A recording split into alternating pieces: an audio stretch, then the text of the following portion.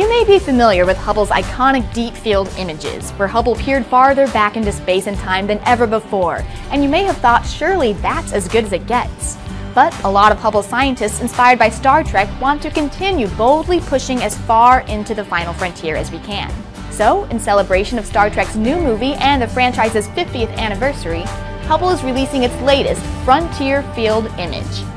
This image uses a clever trick from nature predicted by Einstein's general theory of relativity called gravitational lensing to magnify distant galaxies that we may not otherwise be able to see. We point the telescope at a cluster of galaxies where there's so much mass that it's warping the fabric of space-time. Light from behind the massive objects appears to bend around the cluster, and we see this incredible distortion effect on the appearance of the background galaxies. In this image, the foreground galaxy cluster Able S1063 is about 4 billion light-years away. You can see bright blue galaxies behind the cluster appearing as these stretched out arcs, and some even appear in multiple locations. These galaxies are about twice as far away as the foreground cluster, on the order of 8 billion light-years.